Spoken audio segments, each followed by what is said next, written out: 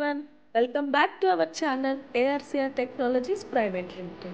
Today we have an essential tutorial for you on how to create admin users and staff users. This process is crucial for effective management and organization. So let's dive right into it. Step 1. Role creation. First, let's begin by creating roles. From the dashboard, go to Administration. Next, click on Roles. Click on Create. Enter the name for the role. Select the partner from the drop-down list. Choose the role type. In this case, we are selecting admin users. Add any comments if necessary. Finally, click on Submit. Your role has been saved successfully. Step 2. Department creation. Now, let's move on the creating departments. Go back to the administration. Click on Departments. Click on Create Department. Enter the department name. Click Save. Your department has been created. Step 3. Admin user and staff creation. Now comes the crucial part, creating the admin users and staff. Head back to Administration. Click on Admin Users. Next, click on Create. Choose the user type, that is admin users or staff. Here I am choosing admin users. Difference between admin user portal and staff user portal. Admin portal designed for in-office personal overseeing operations. Provides a comprehensive view of all complaints, leads and invoices assigned to a specific partner and branch. Next, Staff Portal, tailored for field workers actively engaged in on-site tasks, offers visibility only to complaints, leads and invoices specifically assigned to the staff member.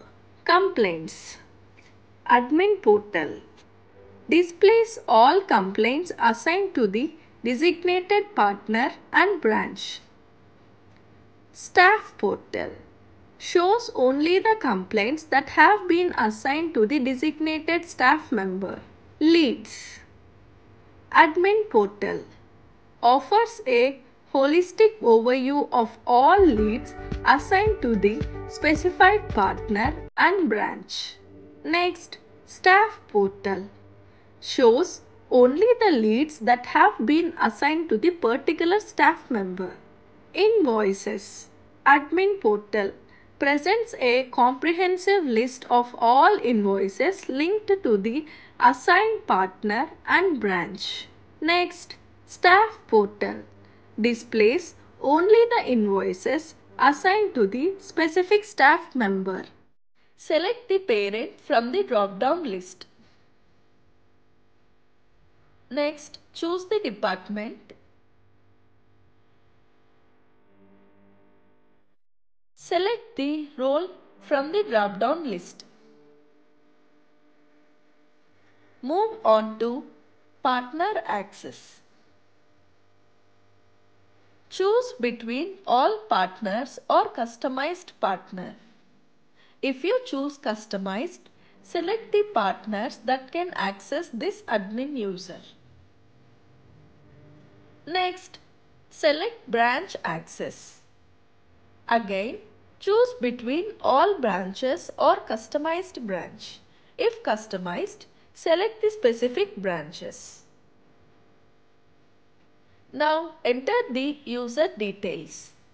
User name, email, first name, last name, mobile number and password.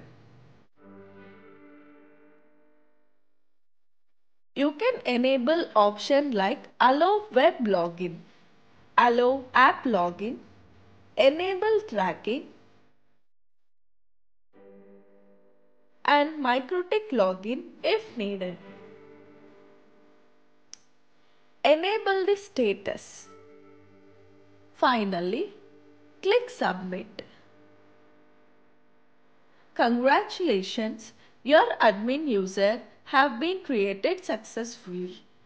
And there you have it. You have just learned how to create admin users and staff. This is an essential process for managing your system efficiently. If you found this tutorial helpful, please give it a thumbs up and consider subscribing for more tutorials like this. If you have any queries or need further assistance, feel free to leave a comment below. Thanks for watching and we will see you in the next video.